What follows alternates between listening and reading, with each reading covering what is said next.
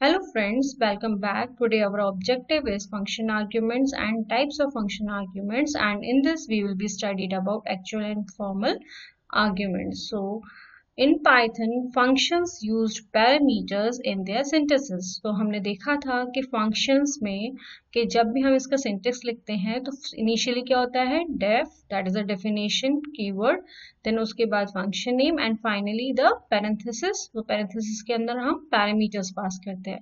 Now the parameters is also known as arguments. So किसी भी programming language में parameters और arguments ये दो term है जो कि interchangeably use होते हैं. So these terms can be used for the information that are passed into a function. तो अगर हमें function में कोई information pass करनी है तो हम इन parameters के through ही function को वो values provide कराते हैं. So ये parameters हैं, ये हमारे special kind of variables use होते हैं इसके अंदर, जिसके अंदर जो data है वो हम function में कैसे provide करेंगे. तो वो जो भी डेटा हमें प्रोवाइड करना है फंक्शन में वो हम एज अ इनपुट भेजेंगे. ठीक है. So this data are the values of the arguments with which the function is going to be called or invoked. Now these are two variables. So this is variable 1 and this is variable 2. So this we called as a parameter. अब यहाँ पर जो values जाएंगी वो कहाँ से जाएंगी, जब हम function को call करेंगे. So it means जब हम function को call करेंगे या invoke करेंगे तो उस time पे जो भी हम values pass करेंगे. Now in this case we pass the values 4 and 5. तो इस केस में ये values कहाँ जाएंगी, variable 1 and variable 2 में जाएंगी. So these values are passed into the parameters or arguments. Now this can be a ordered list of parameter. ये हमारी ordered list हो सकती है. It can be a list. So in this case हम usually list pass करते हैं जहाँ पर हमारी एक order में रहती है. अगर मुझे 4 pass करना है तो 4 हमारा variable 1 में जाएगा, 5 हमारा variable 2 में जाएगा. ओके.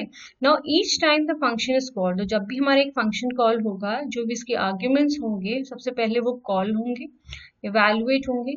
सबसे पहले हमने जो भी फंक्शंस को कॉल किया, कॉल करने के बाद जो भी हम आर्ग्यूमेंट पास कर रहे हैं ऑन टू द फंक्शन, सबसे पहले वो इवैल्यूएट होंगे. उसके बाद जो भी उनका रिजल्ट आएगा उन वैल्यूज का उसको ही हम असाइन करेंगे उस पर्टिकुलर पैरामीटर्स में. सो यहाँ पर अगर हम वैल्यूज को एक फंक्शन इन्वोक कर रहे हैं, ठीक है, हमने एक फंक्शन इन्वोक किया, कॉल किया और यहाँ पे हमने वैल्यूज पास की 4 and 5. Now in this case these are all values. तो यहाँ पर तो हम इसको इवेलुएट नहीं कर सकते हैं, जस्ट हम इसको पास कर देंगे on to the corresponding parameters. लेकिन अगर इस केस में हमारे पास एक्सप्रेशन होता तो इस केस में हम इसको पहले इवेलुएट करते और फिर इन वैल्यूज को हम पास करते on to the variable value 1, variable 1 and variable 2. Now function arguments are of two types. First is the actual argument and second is a formal argument. So actual arguments क्या होंगे कि अगर actual argument हमारी वो values होती हैं या वो variables या expressions होते हैं जो कि हमारे function के अंदर use होते हैं. तो अगर हम देखेंगे जब भी हम फंक्शन को कॉल कर रहे हैं उसके बाद जो भी पैरेंथेसिस हमने लगाए हैं इसके अंदर हम वैल्यूज प्रोवाइड करेंगे, तो ये जो वैल्यूज होंगी इनको हम बोलते हैं actual argument. Actual arguments means यहाँ पे आप जनरली वैल्यूज प्रोवाइड करते हो यूजर को. ठीक है, फंक्शन को आप जो भी वैल्यूज प्रोवाइड करना चाहते हैं तो इन वैल्यूज के थ्रू ही आप पास करते हो. तो जनरली हम यहाँ पर क्या देते हैं, वैल्यूज देते हैं, कॉन्स्टेंट्स देते हैं, क्योंकि उन्हीं को ही वो कंप्यूट कर सकता है जनरली. सो इस केस में हमने पास किया 3, 4 एज अ आर्ग्यूमेंट. तो जब ये फंक्शन जहां पर डेफिनेशन होगी वहां पर ये वैल्यूज असाइन हो जाएंगी. So if the function has a function add and in this we have a 2 parameters. So in this case if a and b are 2 parameters, so a can assign a value 3 and b 4. ठीक है. उसी तरह से second हमारा है जब हम variables को पास करते हैं. हम एक्चुअल आर्ग्यूमेंट्स में वैल्यूज को पास न करके वेरिएबल्स को पास करते हैं, बट इन दिस वेरिएबल्स हम पहले से ही इसमें कुछ असाइनमेंट कर सकते हैं. ये पहले से ही हमारी कंप्यूट हो सकती है. It can be either given by the user directly और it can be कंप्यूटेटेड in the programme. हम इसको प्रोग्राम में कंप्यूट भी कर सकते हैं और इसको हम डायरेक्टली भी दे सकते हैं. Now these 2 variables are passed on to the function. Next is the expression. जब हम एक्सप्रेशन को पास करते हैं तो इस केस में हमने 2 वैल्यूज पास की. First is a 3 + 3. So this is expression for one value and this is the second expression for second value. So it means जो first value हमारी पास होगी वो क्या होगी 3 plus 3. So it means first evaluate होगी उसके बाद ही वो assign होगा. So इस केस में अगर हमारे पास 3 plus 3 है तो ये value 6 हमारी पास होगी onto the value of the parameter. ठीक है, यहाँ पर भी हमारी 4 plus 2 है. So again this is a evaluated as 6 और ये हमारी पास होगी in the function parameter. ठीक है, अब हमारा नेक्स्ट है formal arguments. So formal arguments are identifiers used in the function definition to represent corresponding actual arguments. So formal arguments क्या होंगे? Formal arguments वो होंगे जब हम फंक्शन की डेफिनेशन देंगे तो उस टाइम पे जो भी हम वेरिएबल्स यूज करेंगे, आइडेंटिफायर यूज करेंगे, इन आइडेंटिफायर को ही हम बोलते हैं फॉर्मल आर्ग्यूमेंट्स. क्योंकि ये कहाँ से इनपुट लेगा? ये हमारे कॉल्ड फंक्शन से इनपुट लेगा जो कि हमने पास किए थे अभी 4 and 5. इन वैल्यूज को ये पास करेगा, ए में और बी में असाइन कर लेगा and then compute and finally return the statement. ठीक है, then next we see the example. So if we have a programme, now tell me what is the output of this given program. So it can be, it is a def keyword, then add a comma b. So these are the formal parameters. Then c is equals to a plus b. So यहाँ पे हमने c a plus b compute किया, then return c. Then what we are doing is print add 2 plus 2 and 3 minus 1.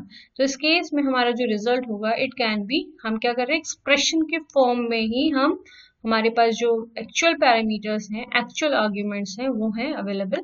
So 2 plus 2 is 4 and 3 minus 2 is 3 minus 1 is 2. ये दोनों हमारी किस में जाएंगे? A में 4 एंड B में 2 हो जाएगा. यहाँ पे कंप्यूट होगा 4 plus 2 is 6 एंड आंसर में मिल जाएगा 6. तो ये अब वापस इसको रिटर्न करेगा और यहाँ पर हमारा प्रिंट हो जाएगा 6 वैल्यू. लाइक दिस हम क्या करेंगे? कोडिंग करेंगे या इस तरह की प्रोग्रामिंग हम कर सकते हैं जब हम फॉर्मल या एक्चुअल आर्ग्यूमेंट को यूज करते हैं. ठीक है, अभी हमको प्रोग्राम के थ्रू देखते हैं. सो प्रोग्राम के थ्रू देखने के लिए हम इंटरप्रेटर स्टार्ट कर लेते हैं. So now this is a function, this is the same function जो अभी हमने लिखा था. देन अब हमारे पास है प्रिंट मुझे करना है. So if you want to print, so what we have to print, add function को हम कॉल कर रहे हैं और इसके अंदर फर्स्ट वैल्यू में प्रोवाइड कर रही हूँ 2,4. ठीक है, मैं इसको रन करती हूँ. So answer is now 6. You can C answer is 6. Now the second case is when we pass the expression, है ना. एक्सप्रेशन के फॉर्म में हम इसे देखना चाहते हैं. So it means if we pass 4 plus 7 and 7 minus 1. ठीक है, अगर मैं ये दो एक्सप्रेशन सेंड करती हूँ, so it means A में क्या हमारा असाइन हो जाएगा 4 plus 7 that is 11 and B में हमारा असाइन हो जाएगा 7 minus 1 that is 6. So 11 plus 6 that becomes 17. ठीक है, so हमें इसको रन किया और हमारा आंसर आ गया 17. Now the third case. So third case is when we are using the actual argument as a variable. तो हम actual argument हमारे variable होंगे. So variables हमारे हो सकते हैं, it can be x and the second variable is y. ठीक है, हमने ये लिया. अब initially हम क्या लेंगे? यहाँ पर x में हम एक वैल्यू असाइन कर लेंगे that is 8 and y में हम डिफरेंट वैल्यू असाइन कर लेंगे 5. अब मैं इसको रन करा के देखती हूँ. So answer is 13. So it means कि जब हम एक्चुअल पैरामीटर्स को पास करते हैं तो उस केस में हम वेरिएबल के फॉर्म में पास कर सकते हैं, हम कांस्टेंट के फॉर्म में पास कर सकते हैं, हम एक्सप्रेशन के फॉर्म में पास कर सकते हैं. और इस टाइम पर जो भी हम पास करेंगे वो सबसे पहले कंप्यूट होके और फिर वो हमारे फॉर्मल पैरामीटर्स में असाइन हो जाएगा एंड वहां पर फिर हमारा डेफिनेशन जो भी गिवन है वो फंक्शन कंप्यूट होगा एंड फाइनली हमें आंसर रिटर्न हो जाएगा. सो in this way we can say that कि हमारा जो पैरामीटर्स हैं या फिर जो पैरामीटर्स हैं इसमें आपको कोई दिक्कत नहीं होगी. इस तरह से हम इसको कंप्यूट कर लेंगे. So that's all for today. If you like my video please subscribe and share so that more and more users can get benefit of this. Have a very good day ahead. Thank you very much.